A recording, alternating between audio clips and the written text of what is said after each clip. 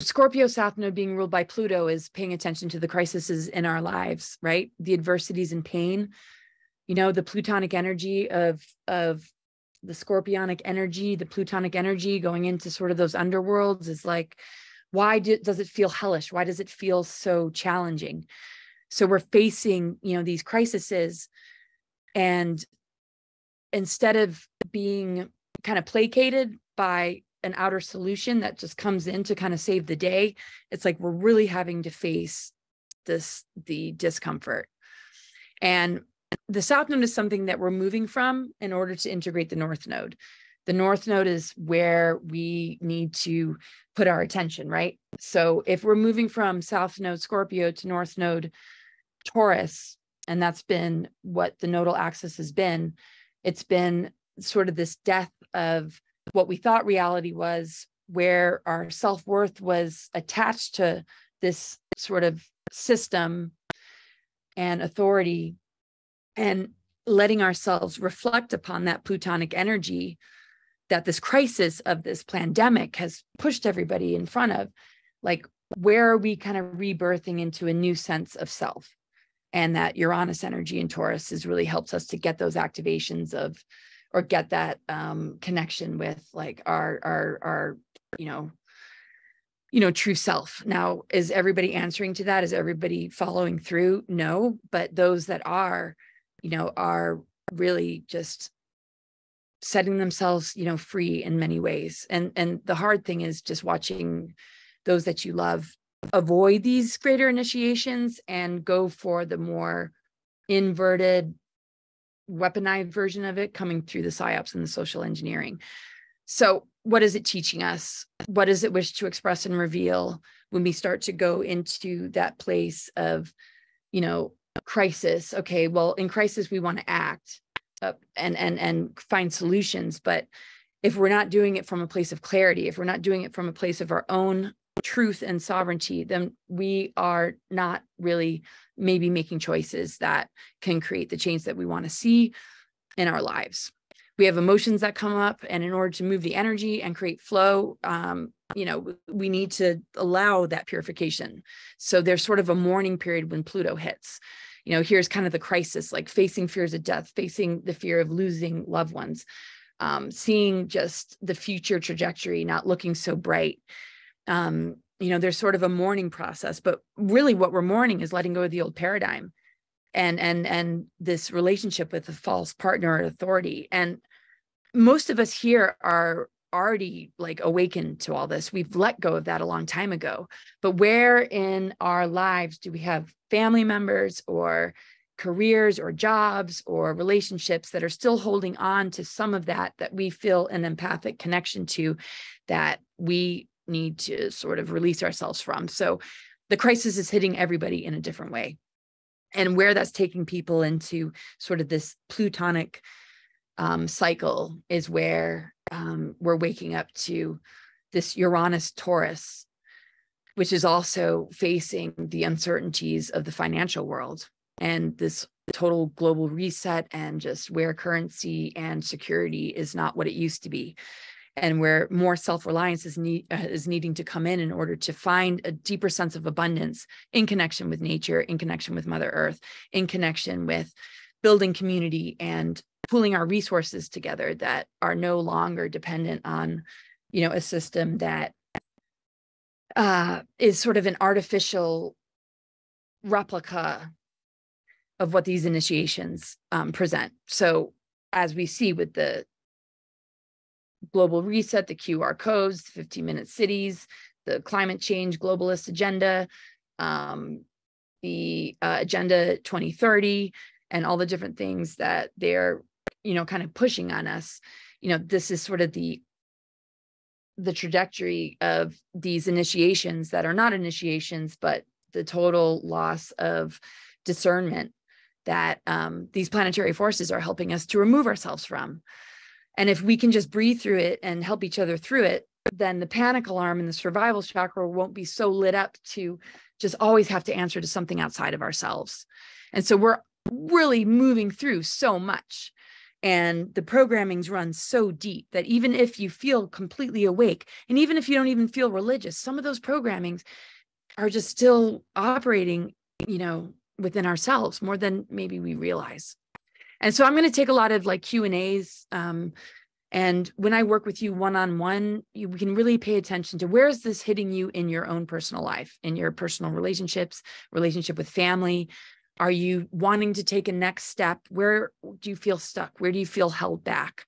Because as these energies get real strong, and they already are, but when we move into just the need to, really be standing up for ourselves and being true to ourselves, where is this hitting you in your natal chart? Where are your north and south node? Because this is really, based in the deeper like soul journey and what our real calling is and what our purpose is, to pay attention to these greater growth periods, because we're really here for soul development and spiritual development. And we want to avoid hijacking and all that as best as we can. So my cursor is like not here. Where is it? So I can move it out of the way. So talking about Pluto moving into Aquarius, the last time that Pluto moved through Aquarius was from 1778 to 1798. And all sorts of events took place that represented liberation. The Bill of Rights was penned during this period. And during this time, it was clear that equality and individual freedoms people were standing up for. And in 1778, the state of Virginia was the first state to abolish slavery. And like I was talking about, Uranus has been in the sign of Taurus, conjunct the North Node in Taurus for quite some time. And now it's further away, but we're still experiencing in both, the energies of, Taurus, because if you have any Taurus energies or the fact that Uranus is going to be in Taurus for a while, I mean, we're still experiencing this. Pluto going into Aquarius with Uranus ruling Aquarius really brings those energies together. Pluto, 8th house, is opposite Taurus, 2nd house in the chart. So this integration of polarity and what we've been processing through is, what do we need to let go of in order to awaken fully to our sovereign self in connection with the trajectory of organic ascension versus reflecting upon the scorpionic energy in fear of death and emerging in a problem reaction solution tactic that would further compromise us and lead us into more transhumanism and assimilation into AI, because the shadow side of Uranus has to do with dark technology. So again, with their knowledge of these planetary alignments, there's always a way to harness the darker shadow sides of those things that target the negative ego and the unprocessed traumas and the fears and the lower chakra energies to keep us dependent on this inverted matrix that many of us know is really going nowhere. So I know a lot of you already know this already and are living this and doing the best that you can with the times that we're in.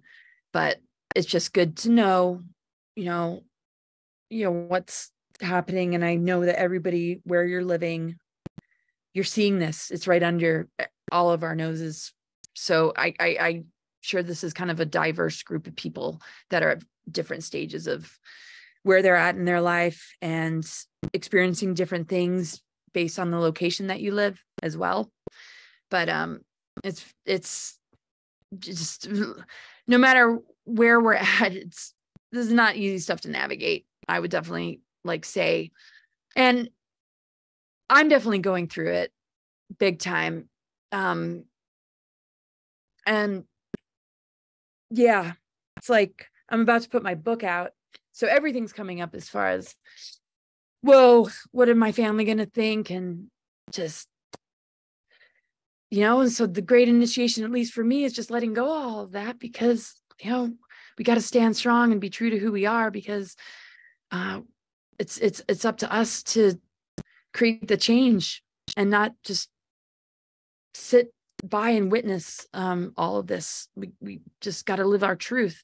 And that's what this nodal growth period has been all about, with the South Node Scorpio, North Node Taurus, now moving into Aries. Now it's like time to take action. Now it's time to stand up for ourselves. And I'll talk about the nodes a little bit more. But this is what we're being called to initiate Uranus is the ruler of Aquarius. So I really, truly feel that as Pluto moves into Aquarius, it'll help us to release and let go of anything that we're struggling to let go of. It will be helpful for us to transform our beliefs about what these trying times are bringing up in us.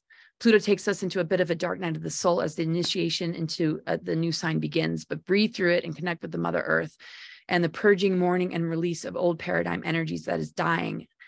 And it wants us to take us down with it. And people are holding on to it like a security blanket. You know, it's like that fear of letting go, like something else that's greater isn't going to be there to catch you. And this is where it's really infiltrated religions and just the authority of the world and all these different power structures that have just really created this unhealthy relationship that is not the true mother, father, creator guidance that exists within us. That is what creation is made of, that is embedded and encoded in the planetary grid network and our DNA. So there is a major cleansing going on. Activations from Uranus in the earth element Taurus and the Pluto into Aquarius will help lift people into the kind of thinking that goes beyond the matrix, that they can just let go of fear and being controlled by the anxiety, which often causes people to give their power away and be in fight or flight. Remember, Uranus upgrades us and can set us free from all the frequency modulations and false narratives that will continue to put people in a vulnerable place. And we must access fully the higher mind, embody it as a way of life, and not just know it, but like fully live it. Uranus is a truth frequency, and that is where the initiations are taking us. But it also just is a force that feels like it's beyond our control and can completely uproot us. It's the planet of shock and upheaval. And to me, it's the Tower card in the Tarot.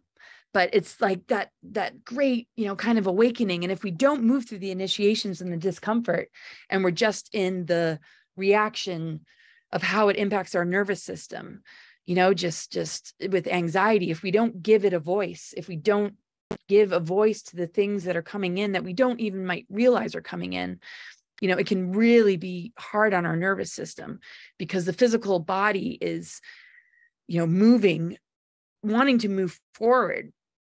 As these strong activations are taking place, it wants to clear itself of wherever it's still holding on. And, the physical body, can have a really, really tough time on a nervous system level with it being in an earth sign, which means now it's time to ground the higher mind into the physical. This is the integration process.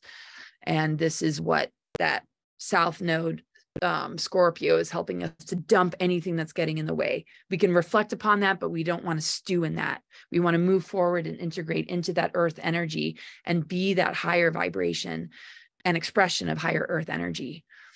Doing all that inner work and purification and purging is the key to doing all of that. And so Saturn in Pisces is retrograde also. And so that's helping us to let go of where do we hold on to belief systems that keep us oppressed, that keep us repressed, that trigger us into hearing an old voice of authority that feels punishing or tells us no, or you can't do that, or that's impossible. A lot of religious programmings, I think, are coming up for people, even if they feel that they're not there.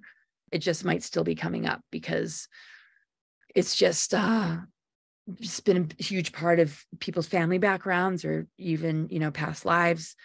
And so everything that's happening on a planetary level is helping to break all that down, throw it into the abyss, and allow yourself to sort of let that death process complete itself so that you can rise in the higher vibration of your truth and authenticity. And so going from the Taurus North Node of really reclaiming your self-worth on your own terms into the Aries, which is asking for us to be in the I am creator self. Now, what am I going to do with it?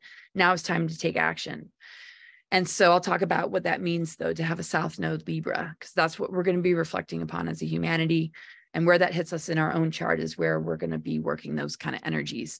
So anyway, Saturn in Pisces is retrograde with Pluto right now. So we're really up against generational patterns of authority and spirituality and what it means for us, what works and what doesn't. Pluto retrograde is being sure to dredge up anything that needs releasing.